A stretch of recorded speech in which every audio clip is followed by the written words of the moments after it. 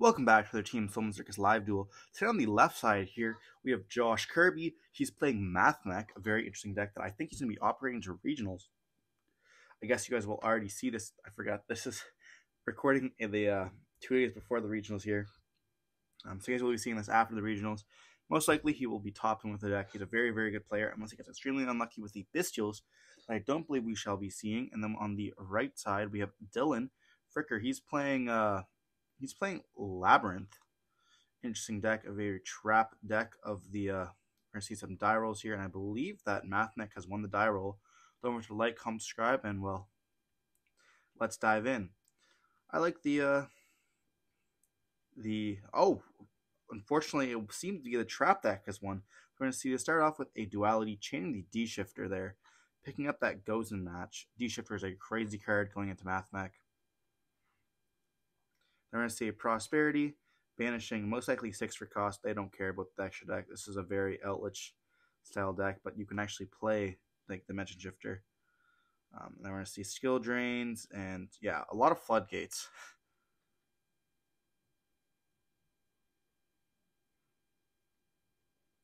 Then we're going to see a set 4 and a pass.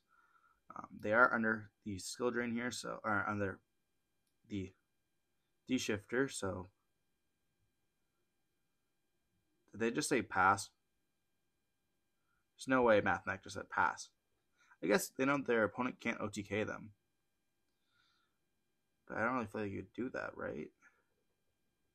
Looking at the extra, maybe they can make a Heat Soul here. I don't really know. You do see the Gamma in the main deck, which is interesting.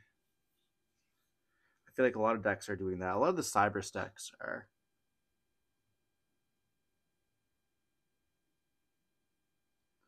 They're going to see a big welcome being activated here, searching most likely for the Ariana, summoning it out, I would assume.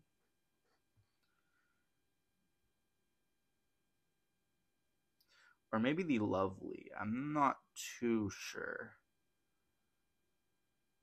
We're going to see the Lovely here. I'm not a huge Labrynth player. I don't really know very much about the deck. We're going to see the big welcome being banished off the Dimension Shifter there. They're going to chain the effect of D barrier here, and then chain Lovely, and Lovely's going to get negated by the Gamma here. It does not get destroyed though, due to the fact there's a trap and set on the field, so it cannot be destroyed. And then we're going to see the D barrier going to be sent as well, and they're going to be drawing for turn. That was during the end phase. They're just going to go straight to battle, attack with a Lovely, set 1, and pass. And now we are no longer under D shifter, and they're going to scoop it up anyways. Wow, okay. Very quick game 1 there. We do see the Lightning Storms look like they're going to be added, or they are playing the Duster, so you definitely have the Duster, and I would assume maybe Thrust. We see them taking out the Nibs, that's for sure.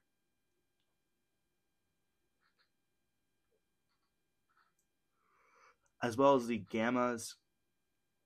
It's weird how they're adding in the Lightning Storms. I feel like that's just kind of suboptimal.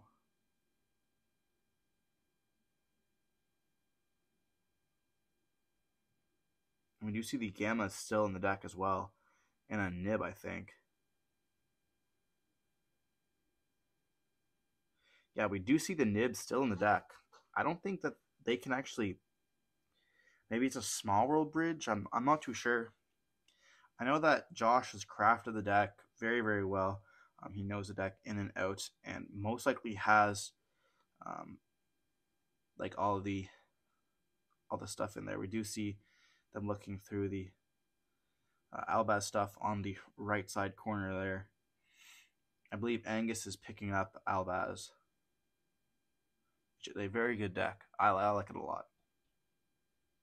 Probably my favorite deck, not gonna lie. And then we're going to see the Labrynth player most likely going to go second here. So Mathmech will be able to set up a board, but will they be able to break the board? We're going to see a small world. And they're going to reveal, is that a Gamma? Unfortunately, we cannot see. I think that was Yeah, so we're going to see Circular dumping the Sigma special summon, and then we're going to see the Circular searching for the Super Factorial. They're going to overlay there for the Albertian. I do apologize about the glare. Then we're going to see them search for the Diameter. Diameter is going to normal summon and special summon out the Sigma. And they're going to be overlaying for the Disciple as well as the Devotee. You know, both players know what this combo does, so just speeding it through, no need. We're going to summon out Pop, summon out 2 tokens, then link it into the Lingribo, which is a very good card, and linking both those off into the Cyberus Wicked, linking them away for the IP, banishing that Albertian to be able to search for another Diameter for the follow-up, and most likely going to be a pass there after they set the Super Factorial, and that's that.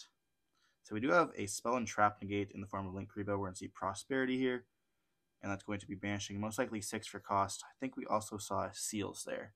So I can assume that we are playing the, whatever it's called, Cherries somewhere in the deck. Most likely the side deck. That's going to be met with an Ash Blossom. So no Prosperity for you.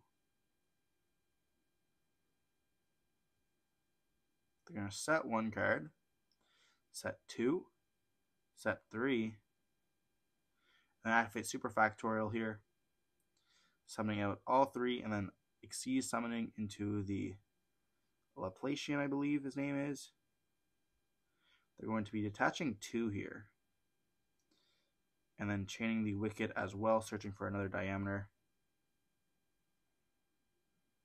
Now you always want to abuse the effects as much as you can, and then it's going to be shuffling back or destroying the Gozen and the other Prosperity in the hand, leaving that Lovely in the hand as well. And we do have the Lingribo negate. Then we're going to activate the IP here, going for an Access Code and targeting for 2, then drawing for turn, and I think this is going to be an OTK. And just going to scoop it up there, realizing they have enough. You know, that 1 negate's not going to be enough, especially when you normal summon Diameter, bring back, overlay.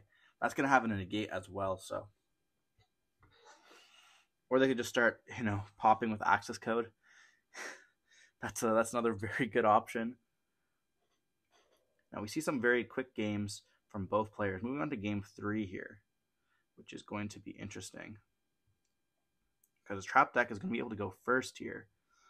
But like both very good, respectable players.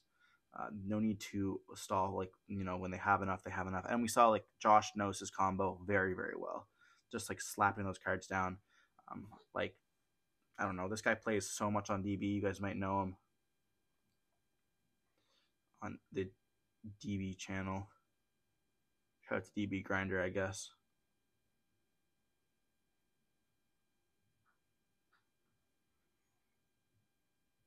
I think that Mathmech's a pretty easy deck to learn. It's very easy to play, but I guess it's hard to master. There's some lines that are just harder to know than others, especially when you're dealing with Small World. It just comes with practice, but the deck is definitely a pretty like basic cookie cutter combo.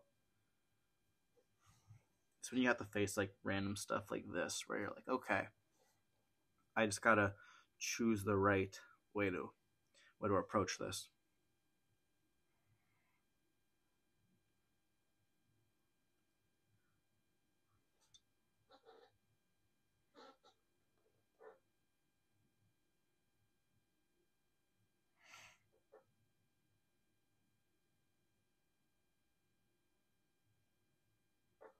I see the Labrynth player shuffling it up. I wonder what like hard going first traps are gonna have. We know there's gonna be floodgates. I do want to know how the siding patterns work for some of these trap decks. Like I think that was like one of the hardest things I felt when you're playing Outlich. I mean, I guess super easy when you're playing like the like I guess there's some more like flex spots in this deck with the floodgates as well as the dimension shifter and the evenlies. Other than that, let's dive into the all-important game 3.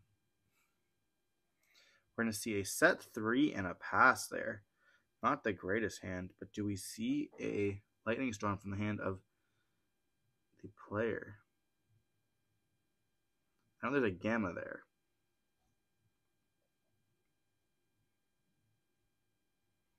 And it looks like they're having to think here. We see a silent mining.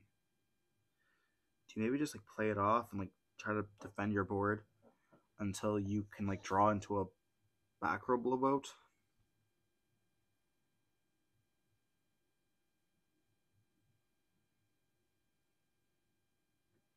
Some heavy thinking here.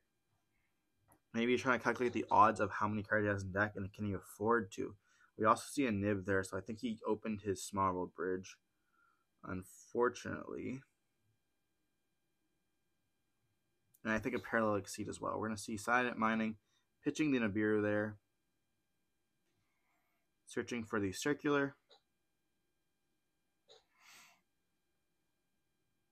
And shall he be trying to play through is the question.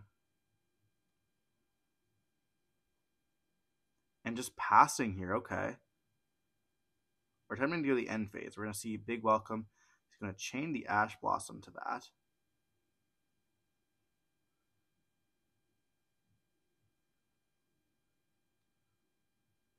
Going to get called by the Graved. Okay. Interesting how this deck like plays like very like 1-for-1-ish traps. Well, we know like the old trap decks like Outlich, you would want your trap to like do stuff and more.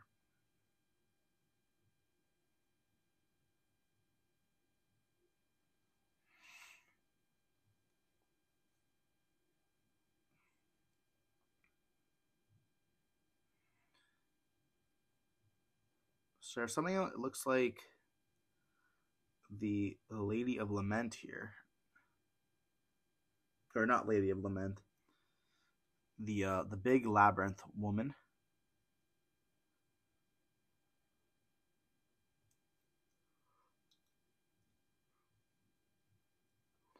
Interesting that he's not summoning out Lovely, which is kind of weird. And we do have that 2 cards in hand, but only 1. They're going to activate the... Oh, because I have Lovely in hand here. That makes sense. And they're going to activate the Compulse.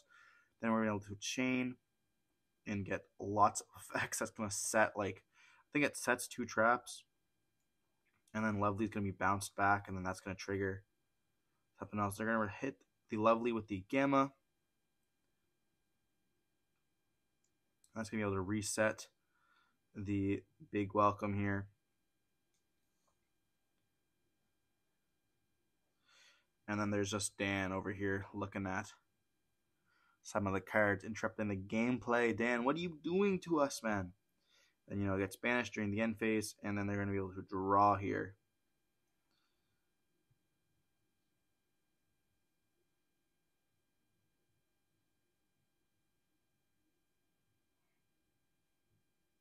And discarding the... That was a Paralytic Seed. We do know they have the big welcome in the hand here. Being able to chip some of the cards in their hand is pretty good, though. And then we're going to be able to set the other card, activating the Lovely here, summoning it out. And then we're going to chain the big welcome. Actually, that's just welcome Labrynth. My bad. It's kind of hard to see with some of the arts looking kind of familiar, kind of the same. That was big. That was not big welcome. That was just regular welcome. And I think they set Eradicator there. That's going to summon another Lovely, and that's going to be enough for game. And here they're just going to attack for game, and they ended up winning. So we see the trap deck here being able to actually OTK, which is very interesting. And, you know, unfortunate gameplay from Mathmech, not seeing any of the blowout cards, but we see some good sportsmanlike giving that fist bump there, and hope you guys enjoyed the video. Don't forget to like, comment, subscribe, and we'll see you in the next one. Stay safe.